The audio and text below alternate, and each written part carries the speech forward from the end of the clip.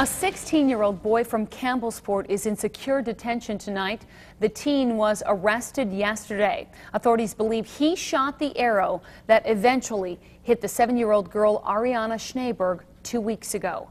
A 17-year-old boy is also being referred for charges. Fox 11's Chad Doran has the latest details.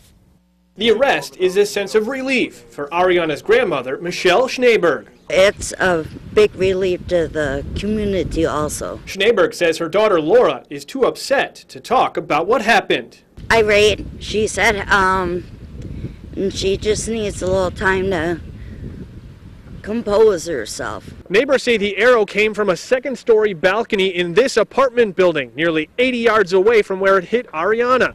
So far, you almost can't see it through the trees. Sheriff Mick Fink says the teens were shooting at squirrels in a tree. Detectives interviewed the teens just over a week ago, but returned last night for a second interview in which the boys confessed. That's a big concern from my point of view as a sheriff.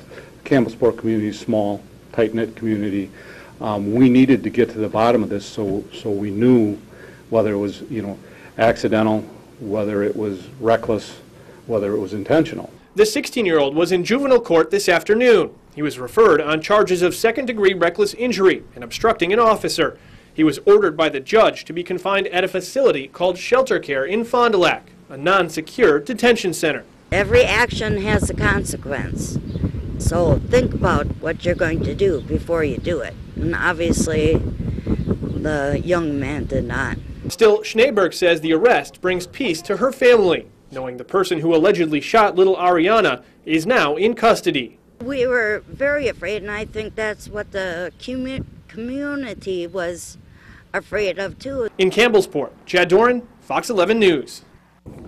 The Fond du Lac District Attorney says he'll make a decision in the next few days whether to seek to have the 16-year-old boy waived into adult court. Authorities have not said what the 17-year-old may be charged with.